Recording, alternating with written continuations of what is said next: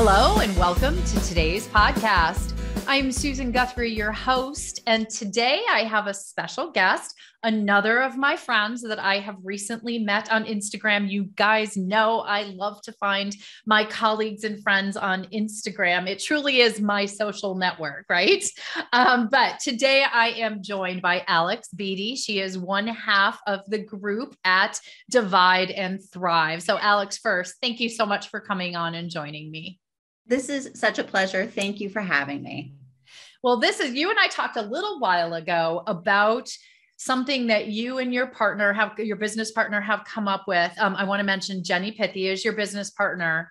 Yay, Jenny. And I was excited. I mean, I get excited a lot. My listeners are probably out there going, well, Susan, you say you're excited all the time, but I get excited because every little step that we make in making divorce easier, less conflictual, less difficult, more understandable, less overwhelming. Every single step we make is making the experience better for people. And you and Jenny have really done something with Divide and Thrive that I think is going to make a big difference. So we're going to talk about that today and why it makes a big difference.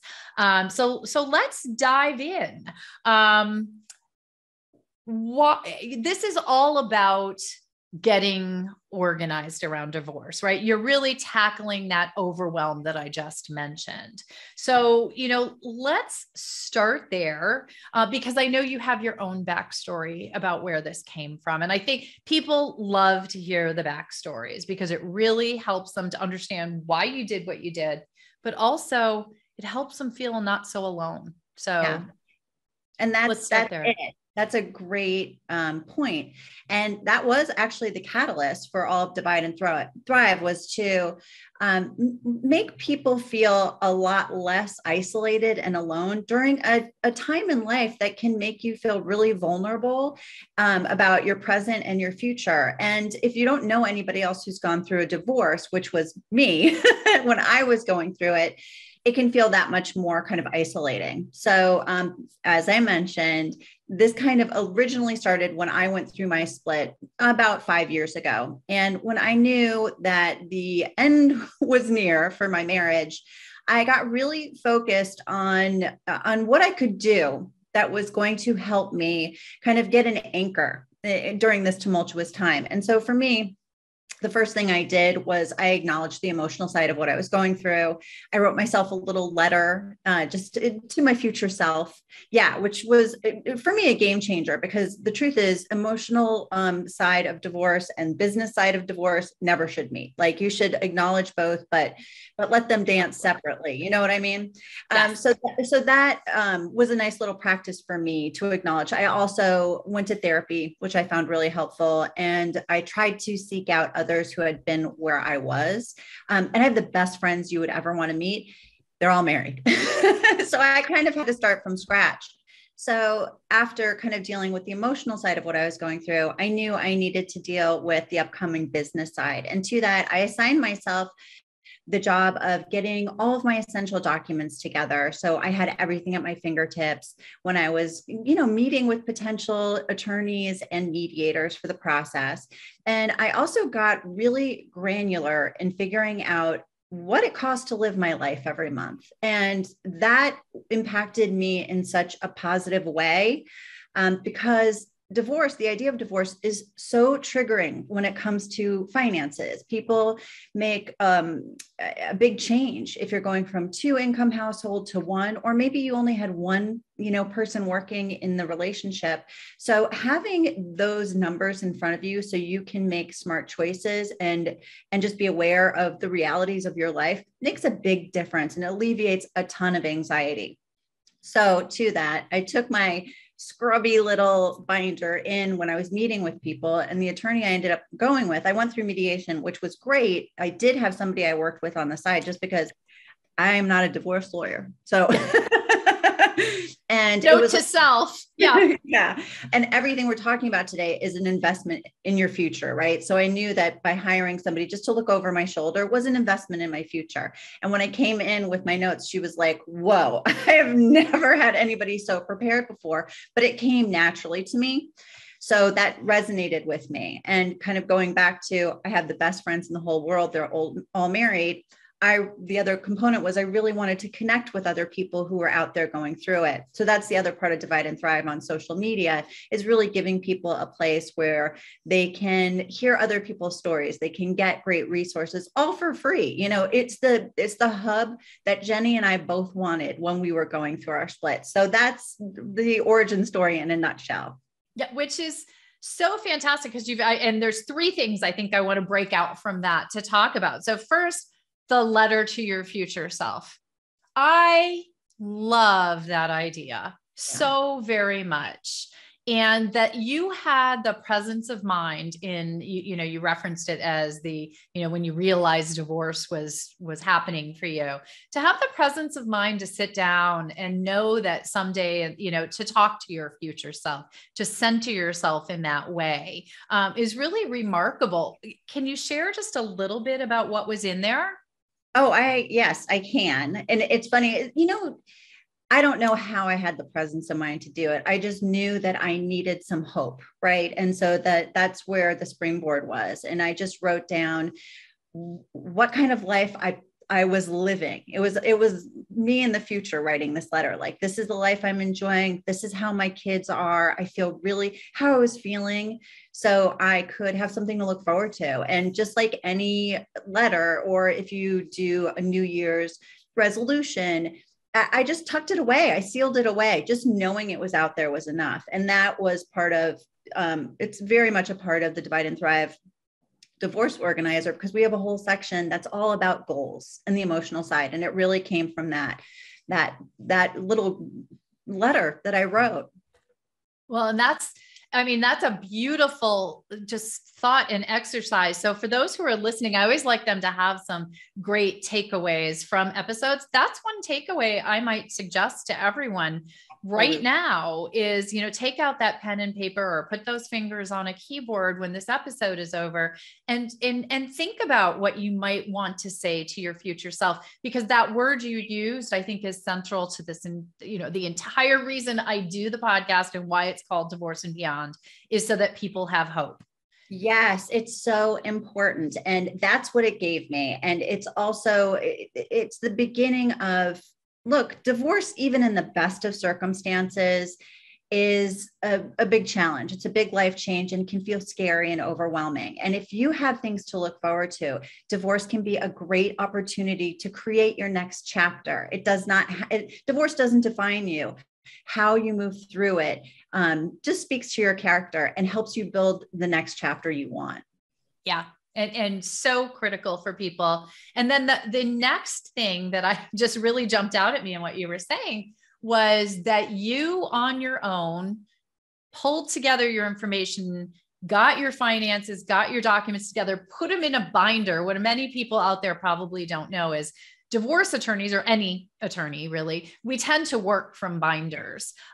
So if I were ever going into a hearing or a trial situation, I had my, hearing binder or my trial binder all nice and organized and everything. It sounds like you showed up in your divorce attorney and mediator's offices with your own binder. I did, because for my other work that I do, I always created binders for projects. So it was second nature to me. And it just spoke to kind of my natural desire to be on top of things and to take control of time in life that felt really out of control. It gave me something really solid to hold on to. And so also in the planner, you have the option of printing it out and putting it in a binder, but it's also, you can use it on an iPad or a computer. So any way you choose it, it's portable. So you can take it to your meetings with your mediator or an attorney, or if you're on a Zoom, you have everything right in front of you. It's empowering. It's empowering. And it puts you in a position, again, to navigate divorce with a lot more certainty, and puts you in a position to ask some real good questions while you're going through it. Yeah, it's actually a critical component, and the one that people, I call it ostrich syndrome. Most people, when they're feeling overwhelmed, want to stick their head in the ground, or they want to hire professionals to do everything for them. And although you can do that, and I love my divorce team professionals, there is true empowerment in having a grasp of things yourself. That is so true. You just have to, for yourself, you have to. And then my the third prong sort of your project that I do want to make sure we touch on, because you guys are kind of killing it on, first of all, on Instagram, and then on TikTok. You guys over 35,000 followers on TikTok. Woo! It's look, the social media part was all really new. When we launched Divide and Thrive, it was a year ago. We launched everything on social media about 6 months before we launched the product, because the planner was in, the production stage at that point. And so we really wanted to get out there and be a part of the community, the divorce community on social media, which is the best community in the whole world. This did not exist when I was going through my split. And that was the other focus of getting out there and being able to help change the narrative of divorce, to empower people. In all the TikToks I do, if you go through the TikToks for Divide and Thrive, it's Divide and Thrive Plan on TikTok. I tell you exactly what to do. You have the option, if you want more help, please use the planner. It's going to walk you through. It's like having a personal trainer. It's great. But the whole point is, I want to empower people out there. I want to give them the basics of what to do, and take it and run with it if you can.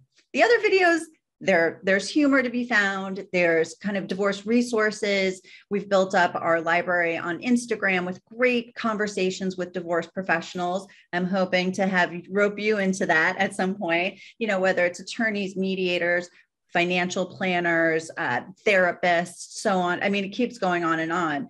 I just want it there for people so they have access to things that I didn't have access to. And everything's on our website as well. It's just, we're trying to build the place that we wanted, Yeah. Well, and I got divorced eons and eons ago, but the reason why I started a podcast 4 years ago and why I keep doing it is exactly the same. I want to change the narrative around divorce. I want to take the 30 plus years of stuff that's in here and put it out there. And I want people to know they're not alone and there's support, and you're doing the same thing, but in a really, what I think of is critically new way. And you've broken it down into the spoon-fed approach. And so I do want to touch on, because you've talked about the planner, but let's just outline what the planner is. And I want to emphasize to people, this is not a commercial for the planner, although, there's very good reasons to use it. But as you pointed out, it stemmed from your own experience. So what is the planner?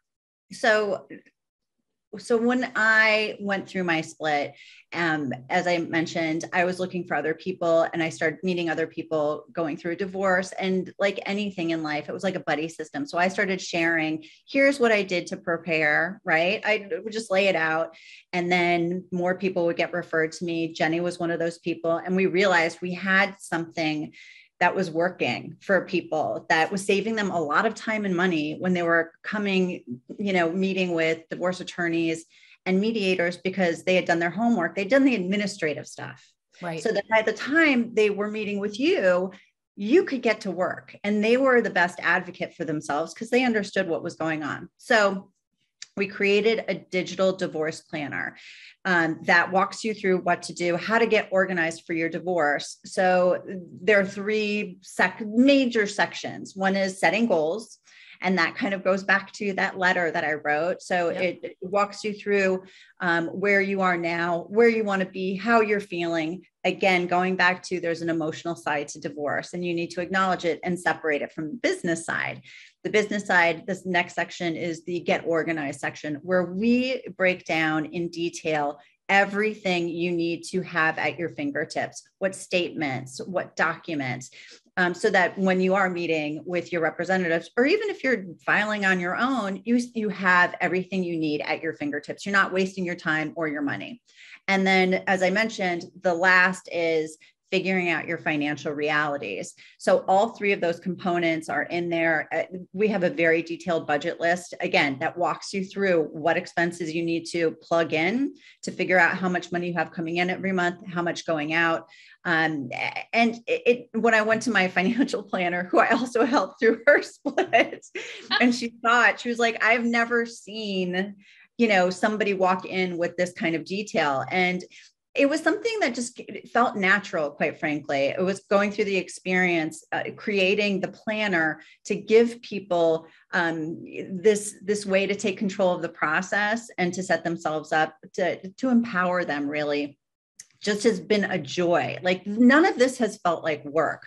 So I'm thrilled that the planner, we launched it in July. We've had steady sales throughout, and the reviews and feedback we're getting are phenomenal. And I don't know what to say. Definitely goes back to coming from a personal place and trying to be helpful.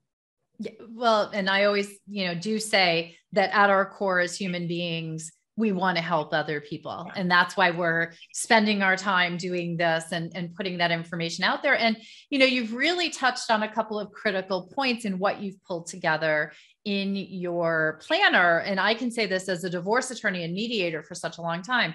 The first part, where you have people work through their goals and where they're going, start pulling the curtain back on the future. That is so important. I can tell you that it is the number one thing people do not do when they are going into divorce. And it's very hard to be the advocate attorney for someone, the mediator who's trying to help them figure out how they're going to get to a future if they've never thought about it. Yeah. And the future is not scary. Divorce is just an experience. It's a process you're going through. Your life is continuing. We're all thrown these challenges in life, and divorce doesn't define you at all. So being able to start focusing on, hey, what could be next for me? It's a powerful tool. It's a powerful healing tool, but it's also a great way to get excited about what your future could be. Yeah. I always say divorce is not a failure. It is an opportunity. And your goal setting at the very beginning of the planner is something that starts people on that journey. So when I saw that, because many people will think they have come up with ways to handle the finances, or you can hire a CDFA, or, finances are something people can go out there and get into, but it's rare to find someone who has the understanding that is going to help people attack that. They always say, like, the future looks like a big black hole, and it's not. It's a land of opportunity. It is. It absolutely is. And it's worthy of you getting excited and hopeful about and focusing on. And again, you need to compartmentalize it as well. Take all that emotional stuff and put it in the right category. That's not something you should be kind of letting spill over to your attorney. Isn't your therapist. A therapist can be your therapist, or, a friend can, lend a helpful ear. Make sure that you are focusing what the right thing in the right direction. Yeah. Well, and that is, I've said that before. I've had many clients who will call me or get in touch and say, Susan, I just want to vent, or I just need someone to listen. And, honestly, we are human beings and we care, but we are not trained therapists. We don't get that in law school. I wish we did, especially if we knew we were going into family law. And frankly, a therapist or the planner or sitting down and writing a letter to yourself or get a coach, much less expensive approach to that as well. But it is important to separate the two out. And it's also, I talked about the ostrich syndrome when it comes to the financial side. One of the things I think you've done so beautifully is you have really broken down all of the financial into what to gather, what you need to know, why you need to budget, how to figure out what your needs are, and you kind of spoon feed it, because it's really overwhelming for so many people. That's exactly right. And Jenny and I really wanted to make it as simple as possible. It really is like having a personal trainer walk you through. And what's great about well, any of the sections, but especially the financial section, is you carry that on beyond your divorce. Like that, you have the template for staying on top of your finances and your financial goals for the rest of your life with what we've provided you. And we've made it so simple. We walk you through the steps. And they're also in the planner. We help you keep accountable because it's a self-led program, but we help you keep accountable with to-do lists and calendars so you can break things up into like manageable little bite sizes. But that was the goal, was really to make it as kind of seamless and easy as possible for the user. Yeah, the accountability part, that rings a bell for me. I'm one of those people, I know how, like in the gym, I know how to lift the weights. I know how to, but if I don't have a trainer waiting for me at 6 a.m, at 6 a.m, when I'm supposed to be in the gym, I'm going to be in bed. So for having your, yeah, completely rings a bell for me. So, another thing that I think the planner does for people is really helps them avoid some of the mistakes that people make, the common mistakes. And, I know you took that into consideration as you were building it out as well. Yeah, that was the goal, was to be able to put people in a position where they're kind of sidestepping things that normally would trip people up. So again, there are 3 huge, big ones that come to mind. First is making sure to separate the emotional side from the business side and not cross-pollinating. Another is thinking their spouse will take care of them. Yep. And that doesn't mean that, you're not on good terms. And even in an amicable situation, that you haven't come up with like a wonderful tone that you're setting. And this goes into the third mistake, is you need to start thinking in terms of me and not we. So that's a mindset shift that you have to practice, because you might feel like, ooh, does that mean I'm trying to set the other person up to fail? Or why do, we come out of this bubble, this we bubble, this family bubble when you're going through a divorce. And you do really have to start thinking in terms of me. And it's okay to invest in myself and to do my homework. That doesn't mean I'm not trying to bury somebody else. I'm trying to lift myself up and make smart choices, right? And this is available to anyone. So it's like both spouses could be using the same system. And okay, one last thing, number 4, I would say another mistake. There's a big difference between what's fair and what's equitable. And yes, right? Yes. So being able to take time before you're with your attorney or before you're in mediation to kind of think through all of your assets and your finances and start understanding, you need to be thinking in terms of what's equitable, because what's fair to you might not feel fair to your soon to be ex. So I think those are the big ones, and just not being leaving it up to somebody else to get in charge of your details puts you at a huge disadvantage. You are your best advocate, and investing your time in preparing is going to pay off in wildly. It's, first, many people don't know this, but divorce attorneys call fair the F word of divorce. It is because, what I think is fair, it may be different from what my client thinks is fair, from what their spouse thinks is fair. And frankly, by the way, folks, from what a judge may think is fair. Don't ever leave fairness up to a judge. Because everybody has that different perception of it. So I appreciate you're making that distinction. And equitable, equitable goes to the fact that, and you say you are your own best advocate. You are also, after advocating, you are the best person to make decisions as to what will work for you. And that is what's equitable, right? Yeah. This is what will work in my new life. And the distinction there you make of from we to me is also critically important. Everybody loves to throw the narcissist or the selfishness aspect of the divorce process around. And in fact, it's actually healthy and normal for people to start thinking about how things are going to affect them alone going forward. So really important.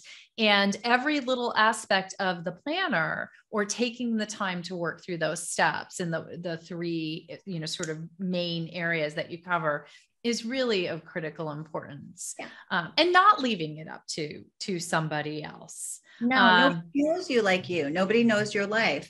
And when you take the time to, do your homework in advance, then when I'm meeting with you, my attorney, I can say, I don't understand this, and ask questions and learn. And again, this is all stuff that carries on in your life beyond divorce, really. It's like it's your owner's manual in a way for your life. Right. Right. Well, and I think it's important for people to know, again, because everybody has different budgets as they go into divorce. The world we live in today, we have people who can afford to, hire entire teams. I love my divorce teams. That's wonderful when you can go full hog and get everybody. But we also have people who truly are DIYing it these days, who just don't have the wherewithal to put those funds into it. And what this will do, and taking this approach, will, in a very reasonably priced way, allow people to take that control and understand their divorce. It's wonderful to use the planner, but again, I want to emphasize, we're not saying this is a commercial for the planner. Yeah. I get complaints from people who are like, oh, this episode was just about the product. It's not. We're talking about a mindset, and we're talking about preparation. And everything we're talking about that I'm sharing with you today, it's all over my TikTok page, and it's all over Instagram and Divide and Thrive's website. Because again, we want to empower you. Like, that's the whole purpose of Divide and Thrive, right? So you can find all videos on everything we're talking about, how to go through the process, what you should do, the mindset stuff, as well as humor and support there. So if you, again, it's definitely a broader, Divide and Thrive is a bigger package than just one thing. But if you're going to, be searching for something to help walk you through, we did specifically price it what we felt was like a really fair price, because again, divorce is one of the most financially unsettling times in your life. We went through it and we get it. And we'd rather reach more people and empower more people than not. I don't have time to take, a weekend course for $1,000. I just need to know what to do. Right. That's what it's everywhere. It's on every page. Please, I hope people utilize it, because that's what it's there for. Right. And there's, something about, at a time in your life where everything feels so out of control, that act of having, I love that you can print it out. I'm old school. So I do like, as we're looking, right, I have my little pieces of paper in front of me, and for my colleagues out there who are laughing, because I'm the tech queen of divorce and law. But I do enjoy the piece of paper, but there's getting granular, as you said earlier. I liked the use of that word, sitting down, breaking it down, putting the thought into things. It's actually really calming. Yeah. And, it may not always be calming, because I'm thinking about the situations where, when you get granular with your finances, 90% of the time, I think people find out they don't have enough money to go around. But balance these two things, people. Knowing you don't have enough money to go around, so that you need to make adjustments. Yes. Or just ignore it and hope it's all going to work out. And which one's better? Let anxiety keep building. That's the thing. I'd rather, turn the lights on and look under the bed, because there are no monsters there.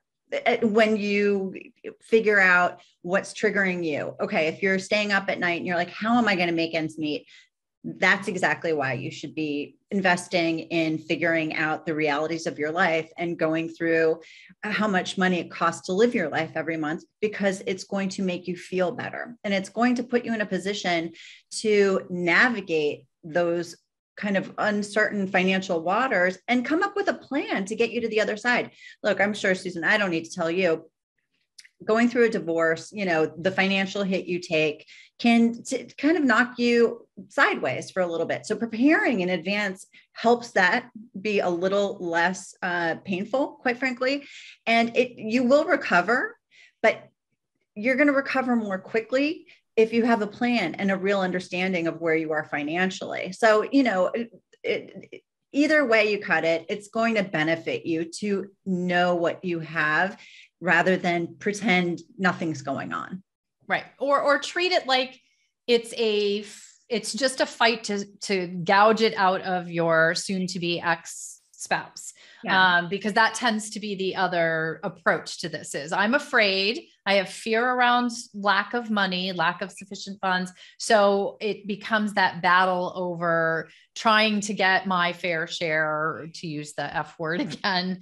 And there's really, a great deal of power for both sides. And in bringing your divorce negotiations to a conclusion, when you understand exactly what's there, where you need to make some choices, because it may mean the biggest mistake we usually see in a divorce process for many people is this decision at the beginning that I have to keep the house. No, under all and any and all circumstances, I must keep the house without ever looking, to use your phrase, under the hood of what the house actually costs and what income and money there is to keep it. And what that does is, I had one client who dragged her divorce along for, God, I think we went on to trial door for about 2 years. And it was the week before trial where she called me up and said, Susan, I don't think I can afford the house. And she had been not wanting to settle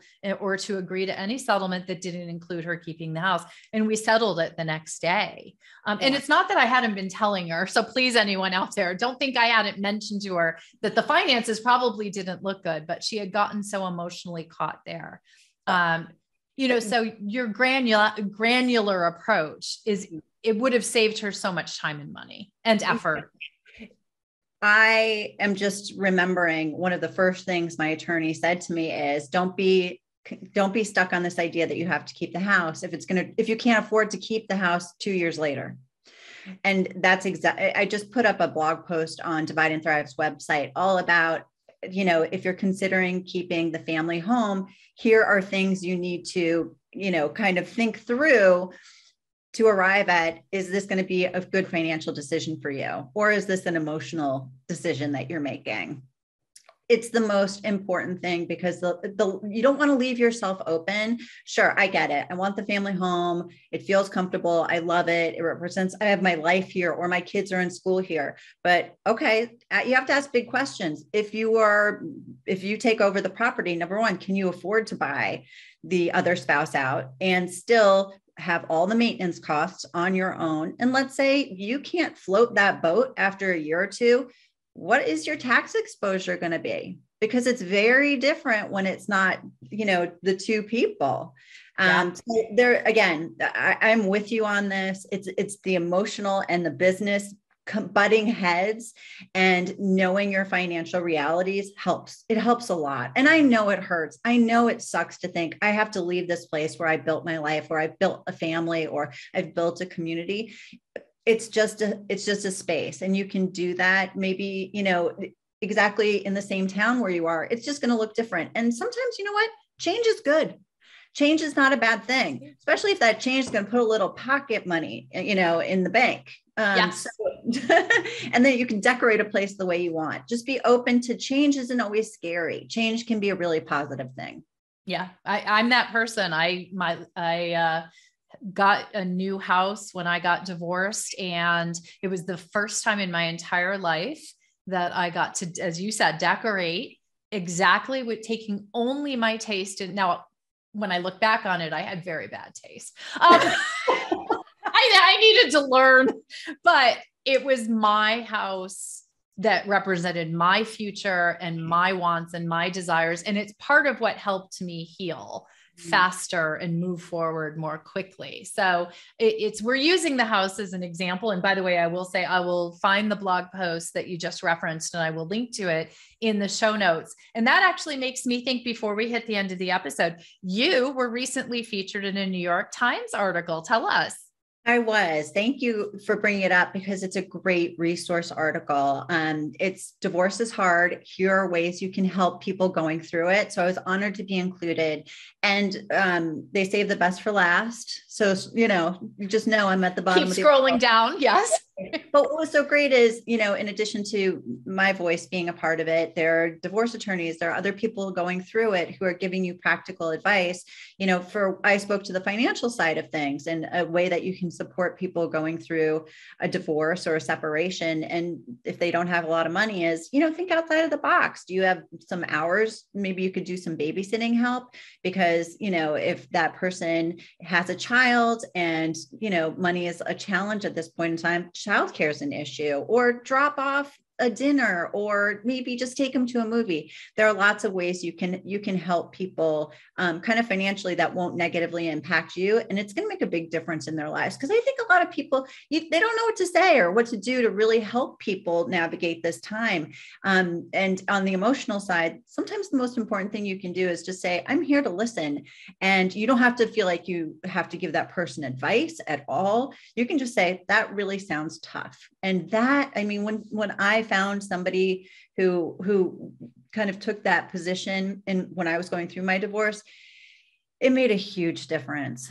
It made a huge difference. Anyway, I hope everyone checks that article out. It's also on the New York Times website, as well as the Divide and Thrive blog, but it's very detailed. So there are lots of great ideas. Yeah, well, I will for sure be linking to that as well. And that's, that is an oft forgotten sort of aspect of divorce is it is a very common experience in our world. Yeah. Yet when someone is going through that experience, we don't know whether we should say, I'm sorry, or good for you, or, and not to know what to do. I love the babysitting tip or the childcare tip, because, one other thing people may not even think of is if people have younger children and they need to go meet with their divorce attorney or some of their professionals or go to court, or they may not have somebody. And so I will tell you, I, as a divorce attorney, have been in court more times than I can count, where little kids are running around in a place where I would prefer they never have to be,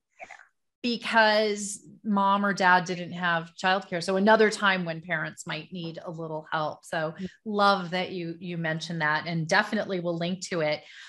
So we're running close to the end of time. I don't want to miss telling people where they can get the planner, and you have a really generous offer for listeners if they do want to reach out and get it.